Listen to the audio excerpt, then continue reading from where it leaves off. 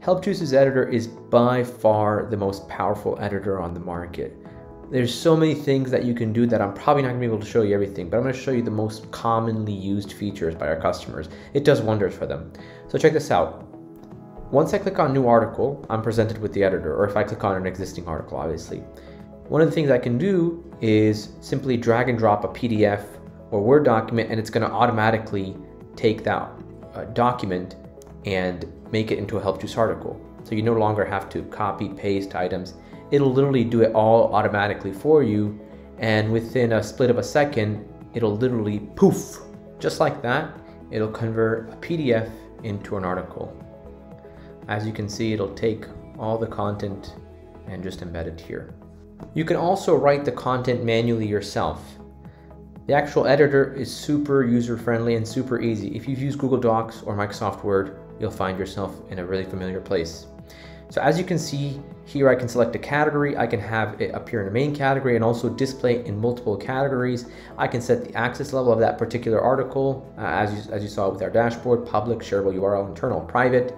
I can, create our related articles, or I can let Helpjuice do it. We do a pretty good job. We use AI for our related articles. I can create multiple versions. I can add segmentation fields. There's a lot of stuff that you can do, folks. I can also, everything is out of the box SEO friendly, so you don't have to do anything. But in case you want to, edit the URL slug, you can do that as well. Here's some features that we have in our editor. You can obviously embed videos. Everyone does that, so we shouldn't really lead with that. But this is just, I want you to know everything that you think we can do. Most likely we can. I just want to show you the other stuff that you're not even thinking about. So you can add these green content blocks, red, whatever. Again, everybody can do that. Decision trees are a really, really cool way to present a lot of information that you would normally have in a lot of different articles in one article. It's kind of like troubleshooting. So with decision trees, you can prompt a series of questions and then lead with answers. So take a look at this. So I'm going to go ahead and refresh this. All right. And here we have a decision tree right here. Are you a Helpjuice customer? Should we give a discount? Let's just say yes, I am. Am I paying annually? Well, yes. Great, I get a 10% discount. If not, no, nothing, right? So that's just one simple way of a decision tree. This is fantastic if you have a lot of complex information that depends on certain workflows. Something like 14% of all of our customers use it. The accordion feature allows you to present different sets of content. That's a lot of information, and allow the user to quickly digest each and every one by clicking on it. So this is one accordion. I can do this. And similarly, we also support tabs where you can have it side by side. Now, the internal blocks are really amazing because they allow you to have a public article or internal article and have sections of it that are private only to specific individuals, groups, or your entire Helpjuice user base visible. This is great if you have a customer-facing knowledge base and you want to have specific information, maybe for your customer support reps, related to that article. So in this case, as you can see, I selected it to be internal, but I could easily set it to be private.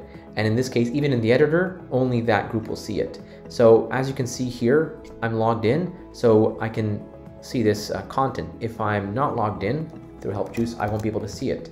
So here's an example of how it looks like if I'm not logged in. As you can see here, internal only below, I don't see it. This is just an alert block that I added here as a quick way for us to reference that it should be here. Furthermore, article inserts are an amazing way for you to reuse content and have it here. Instead of rewriting the content or linking to content again, you can have an entire piece of content render within your article right there and then. Thus further allowing you to reuse your content. As you can see here, we have the content being displayed here. This was from one of our imported PDFs, so that's why the formatting is a little off. And now lastly, I want to show you another cool feature, and that's called Table of Contents. With Table of Contents, I can instantly add a huge summary of what's going on so that users can click through and see the most helpful information. I just click Insert, and voila. As I update content, I just hit the refresh button, and then I can select what I'd like to include or not include as part of the Table of Contents. Then in the front end, users will be able to just click through, and they'll be brought to the correct section that they like. I'm just going to remove this for now. With the Helpjuice editor, you can collaborate super simply. Watch this. I clicked on this, selected some text, and I just initiated a comment. I'm going to tag Emil Hodrick and write a comment. Now voila, I made a comment. What's going to happen is Emil's going to get an email to which he can respond to And that comment, that response that he does as an email is automatically going to be posted as a Helpjuice comment. So Emil can just comment straight from his inbox, approving or not approving this article. And then I'll also get a notification on my email, but it'll also be visible right here as Emil does it. Or Emil can go straight ahead and just click resolve if he resolved this article. Now, last but not least, publishing. Publishing an article is really simple. You can click publish, or you can make things a little bit more complicated. You can publish articles in the future, or you can publish articles and have them expire if you want them to be reviewed every 30, 60, 90 days, or whatever you really set. You can have it every 1 month. You can have it, a specific absolute date, or you can just disregard that and keep things simple and just publish it straight away. There's a lot more features that I'd love to show you, but this is a quick overview of the Helpjuice article editor. Thanks.